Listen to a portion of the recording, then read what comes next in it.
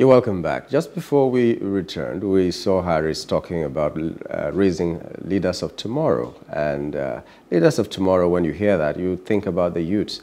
And the youths in Nigeria, is the solution to let them jackpot to another place? Or is Nigerian climate or environment suitable for the success of its youths? And don't ask me the age range of youths. I'm talking about young men and women. I'm not talking about political youth leaders who are 70 years old. That's not what I mean. I'm talking about the real youths as defined by every dictionary in the world. And I'm going to be talking with Oluwatomisin Adebukola, who is an author and broadcast journalist. And let me just say good morning and welcome to the program. Good morning, and good to be here with you. Yes, it's a good thing that I'm talking to you about youths and the environment, because you are an author and you talked about the youths. We'll get into that as we go on. But first of all, let's just have a peek into what you term success. Let's see success through your eyes. All right, so good morning, viewers, and good to be here once again. Success for me is a fulfillment of your personal dreams and your personal expectations. What do you expect of yourself? If your ultimate dream from when you were maybe a teenager is to be a bread seller, and at some point in life, maybe 35, 40, 45, you're able to achieve that, that's your term successful by your personal standards. I think what the problem is society's expectation of success, not personal expectation of success. People tend to measure themselves against what the society expects of them. But if what you expect of yourself is what you are achieving or have achieved so far, then you can tell yourself you're successful. But then the society looks at you and says, judging by our personal standard, this man, this woman is not successful yet. If you turn it around and you look at it the other way, it's what you feel that matters. It really has nothing to do with what they think, what you think, or what I think. The little boy who goes to school and adds 6 credits, or maybe just 5 credits, and maybe 4 D's in his WAEC, tells himself, I did well, by his personal standards. And the little girl who went to the same school, had 7 A's and 1 D, sees herself as, I didn't do well enough. Because I had a D. Because I had a D. Personal standards. So success must be measured by what you feel about yourself, your dreams, your plan, and your goals for yourself. When you begin to achieve them and you get to every milestone you've set for yourself, then you tell yourself you're successful. You see, the interesting thing about what Adebukola just said now is she didn't mention money. You didn't define success as how much money you had. You know. Excuse me? And a lot of people is money now, a mark of success? Good. A lot of people now measure success by the kind of money that you have, forgetting that it doesn't always bring happiness. And from what you said, fulfillment is just another word for happiness. What makes you happy, what you have achieved so far. This is my dream, and I got to my dream.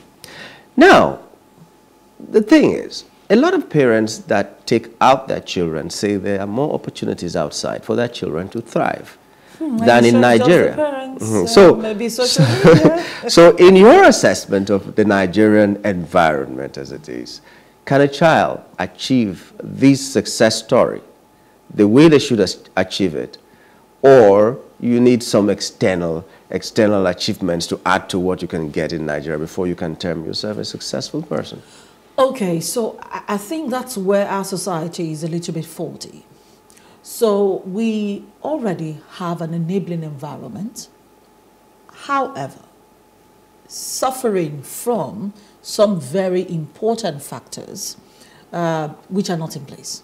in most cases. Will you still call that enabling when these factors are not there? It is enabling because you're thriving, I'm thriving, and I still look at so many other young people around me thriving who are not even in the broadcast business. So I'm looking at young people. I mean, Bumi Tunji Ojo was just made minister, and young person, Nigeria, better. Better, I do. Young person, Nigeria, thriving or not. She's not the only person in our set who's a medical doctor. And she studied in Nigeria, coincidentally, in the South, where you come from. So you're looking at measures, societal measures. But I said enabling because sometimes the environment where you grew up conditions you to see things as not enough. The kind of friends you roll with, you communicate with, see things as not enough. And so you believe, you know, some people grow up believing until I step out of the shores of Nigeria, I cannot achieve these dreams that I have. And so they condition themselves to seeing the only option as Japa. So they're in school, they're thinking Japa. They're secondary school. They get to the university, one strike, they're like, oh, I just have to go. And they're willing, now this is where the desperation comes in. They're willing to do practically anything to get to that point and to do the Japa. They now get abroad. And then they now find out that it's not as easy as it seems. Then they now go on social media and they're saying, it's Nigeria's fault, we left, it's because the environment was not good enough. I mean, there are 200+ million Nigerians. If we spill over into every country in the world, they will tear apart. Because Nigerians are very gifted at something, having children and multiplying themselves wherever they find themselves. We're gifted like crazy. So you go outside the shores of this country. It's really funny you're calling that a gift. It's a gift. I mean, I've been one of the advocates for saying we need population control in this country. And I've not heard that. I'm still looking forward to this present administration talking about it. We need population control. A poor man, his grandfather was poor. Went to school, maybe secondary school, and had a trade. His father stepped up a little bit, maybe school start plus College of Education, and he had a trade. The man grew up in that environment, felt like, okay, the best I can achieve is to just go a little bit higher.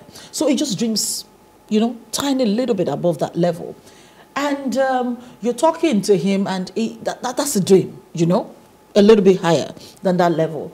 He finishes and he starts working, doing a craft or whatever. He's earning about 50,000 naira. His wife is a trader down the street. They have 4 children. Does that make sense? That's why I say it's a gift. I mean, we're a set of people that do not think about things from consequences point of view.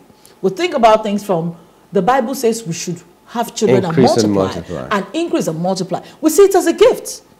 And because we see it as a gift, we complicate our own problem. The Oyibo man has money.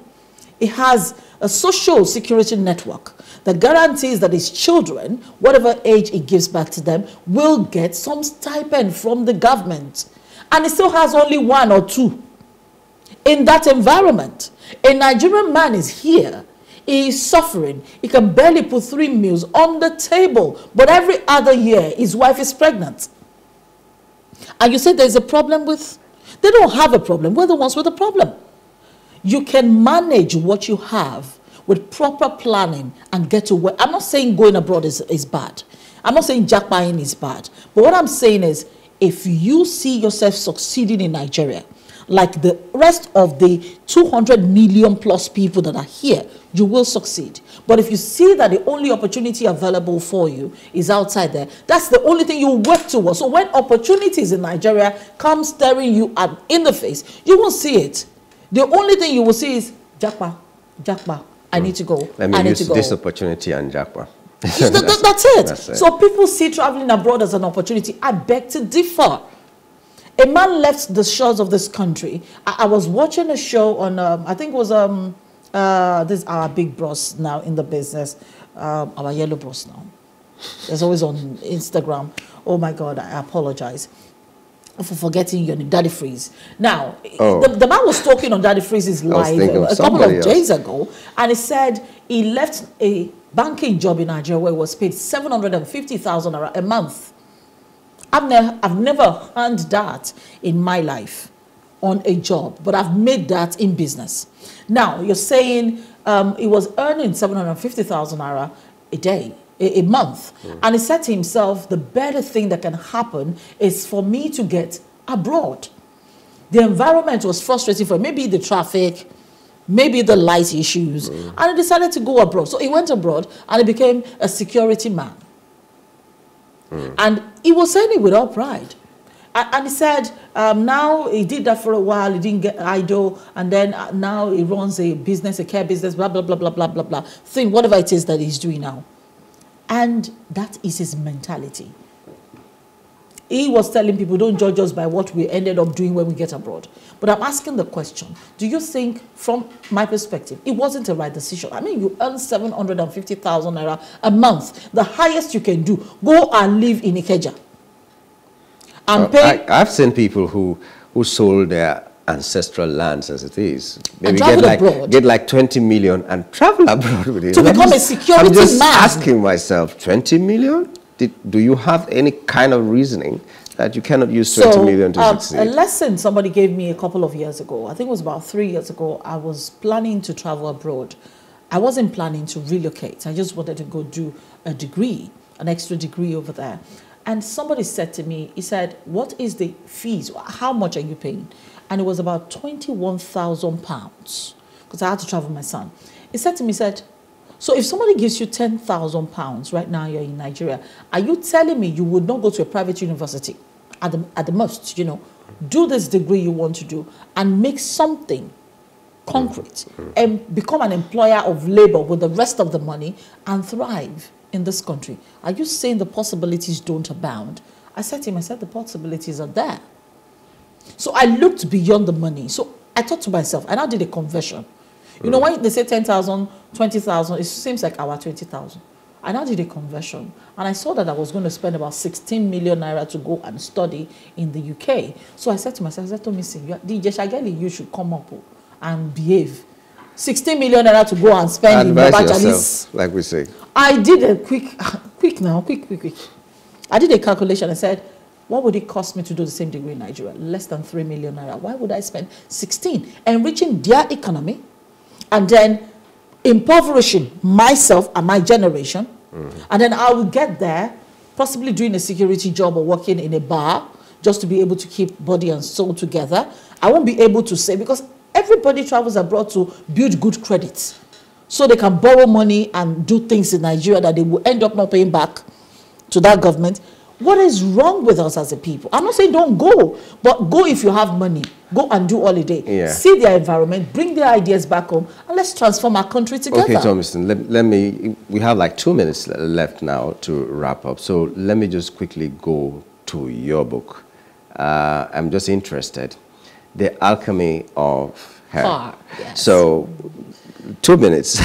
Tell us about the book and what inspired you, because it's not part of this discussion, but it's related. You know, you're talking about youths and all that. Yes. And, let me get to hear what it's about and what inspired you to write this book. Okay, so quite a number of people do not like talking about their past experiences and, you know, their lives because they feel I'll be judged by, you know, telling my secrets.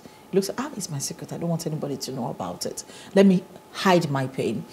But I found that one of the things that therapists would tell us is to tell it, speak it out, speak up when you go through anything.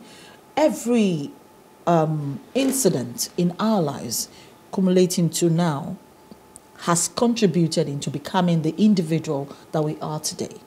So when we hide that, you suppress the lessons that you were supposed to garner from those experiences. So I said to myself, put pen to paper. I cannot just continue to go to schools to speak to young people. I do that a lot. I mentor about 45 young people in Lagos as we speak. And I said to myself, put pen to paper and write some of these experiences. So it wasn't like my life story. There were just specifics about school, about lessons. I talked about growing up. I talked about experiencing loss at a young age. I talked about spiritual abuse, the kind of things that we go through in the hands of so-called pastors and imams and afars in the name of religion. You know, I talked about that. I talked about marriage. I talked about miscarriage, loss. I talked about pain. I talked about, you know, quite a number of issues. I mean, I have about 22 chapters or 23. I talked about celebrating friendship, mentorship. Our young people do not want to learn from others. They do not think that there needs to be a ladder and somebody above the ladder picking you up and dragging you by the hand. So I spoke about all of this, and I put lessons at the end of every chapter to make sure that every person that picks up the book can pick the lesson and transform their own personal life. So the alchemy of her is just me expressing and saying, I went through this, but I came out of it. And then I went through this again. And I go, so life is a roller coaster. And it never really stops. You just keep going through it, learning, picking yourself up, falling, you know. And you keep going and going and growing and getting better. It's a journey. And that journey, you must acknowledge the pain, the lessons, the intrigues, and you must accumulate and become a better person. Okay, you've heard it from the author and broadcast journalist Oluwatomisin Adebukola talking to us about, you know, the possibilities of flourishing in Nigeria if your mindset is just put to it. It's like someone who has no fiancé, but already planning how to fight the mother-in-law when she finally gets married. When you get there, you are going to get that mother-in-law that you need to fight with. Don't worry, the mother-in-law will fight you first. Yeah. She'll come with a cane. Have a positive mindset, that is what it is, and you will flourish anywhere. The grass is not always greener on the other side, you know. I'd like to thank you, Tomisin, for coming on the program this morning. It's my absolute pleasure. All right, we hope to catch you again another time. No problem, and still do this talking. If you just give me a little bit of notice. Yeah, so that's how it's been on the show this morning. We do hope that you had a wonderful time watching us, and we're going to return tomorrow with another edition of the program. Until then, on behalf of the entire crew of the Breakfast and Plus TV Africa, my name is Nyamgul Agaji. Thanks for being there.